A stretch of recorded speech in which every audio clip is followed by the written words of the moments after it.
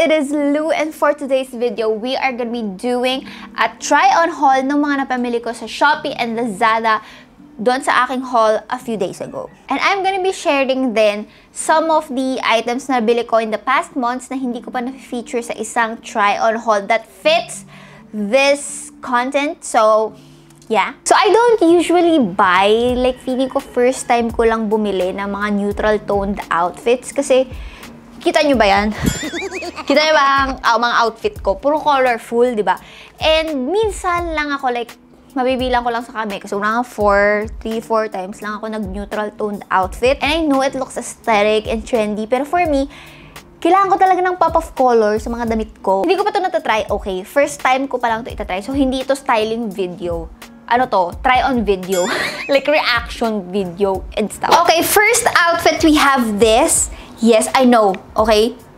I'm sorry, I had to put a belt na kulay black. Kasi tinry ko itong mga belt ko na ganitong kulay. It's not working for me. Sobrang bland ng kulay niya. So, I'm sorry, I had to. So, here's the job interview look.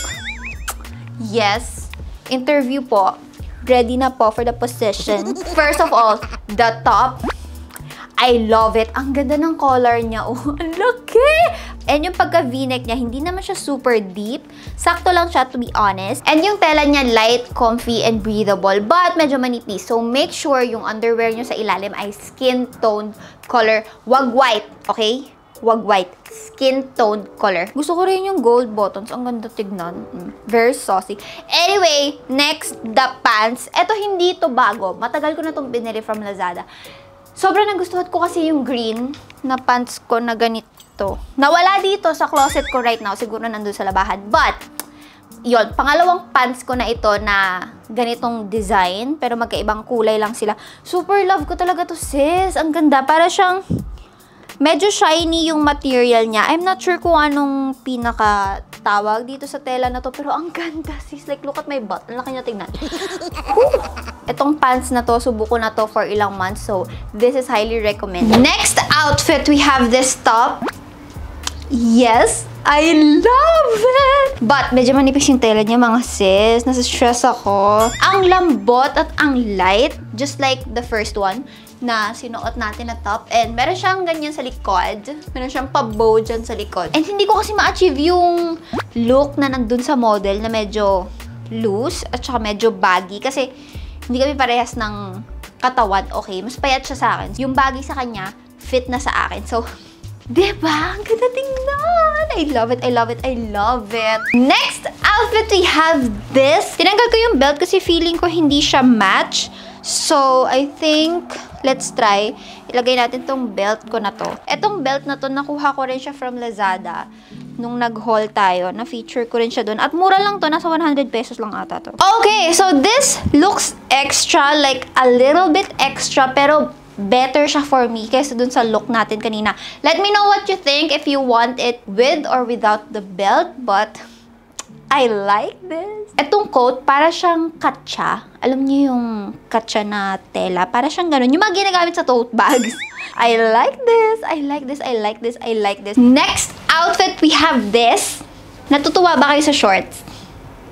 Ako hindi. Sis, ang sikip. Okay. Gusto ko yung high-waisted siya, pero ang sakit niya sa coochie.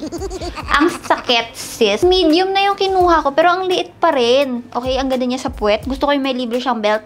Although yung belt, huwag kayong umasa na super ganda ng quality niya. Okay, medyo manipis din siya. Hindi ko gusto yung length. Alam ko uso to ngayon, yung ganitong biker length or something. It's not for me. Pero gusto ko yung corduroy. Sis, look at my jacket. It's so cute. Ang ganda, sis. Yung tela niya, hindi siya mabigat. Like, sobrang comfy niya isuot. Ito yung tip mong kahit isuot mo siya, hindi ka super maiinitan. So, itong combination na to ng top, I can see this na with a maong. With the pants, maong pants. Not this. Okay?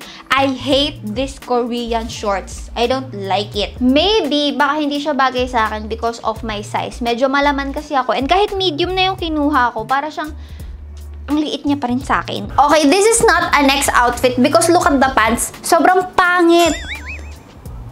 Sobrang pangit. Like, excited pa naman ako dito sa pants na to kasi wala akong ganitong kulay ng pants. And I was expecting na mukha siyang yung sinuot kong pants kanina na cream color. Akala ko ganun siya kasi ganun yung itsura sa model. Sis, tinan mo, mukha ba tong high-waisted? Ha? Mukha ba tong wide leg? Ang pangit ng fit. Tapos tinan nyo parang sobrang halata yung kuchi ko. Hindi siya nakakatuwa, sis. Hindi siya nakakatuwa. Okay, if you remember, dun sa haul ko, di ba, nainis ako dito kasi ang nipis ng tela niya, like, etong pants. Check nyo yung link down below. And if you come across this link or this listing sa Shopee, iwasan nyo, okay? Wag nyo bilhin to. Like, look. Sis! What is happening? What is happening? What's not clicking, pants? Okay, wait. Ready na ba kayo for this? I never expected na sobrang ganda ng fit niya. Medyo nakalabas yung chan ko, but I don't care. Ang ganda. Like, look at the back. Sis, kinaya mo yan. This is like CEO vibes. Hindi na to aesthetic minimalist. This is extra to the highest level. Like, look at my curves. Can you see this? Yes, I love it. This is like a 10. Okay, at 10. Like, I love this. Yes, can we have a little commotion for the dress? And let's hear it for the back of the dress moment. Sis, like, look. Meron pa siya pa crunchy dito para mukhang malaki yung puwet mo. Sis, but TBH, ilang beses ko na to sinuot. Siguro mga pangatlong beses na ngayon. And maybe this will look better if maliit yung braso ko at saka wala akong chan, kasi kitang-kita siya dyan, sis. Hindi pala siya cute. Okay, anyway, huwag nyo napansinin. Kung payat kayo, bilhin nyo to. Kung malaman kayo like me, don't buy this. But anyways, that'll be all para sa ating Shopee Lazada try-on haul. I hope you like the outfits.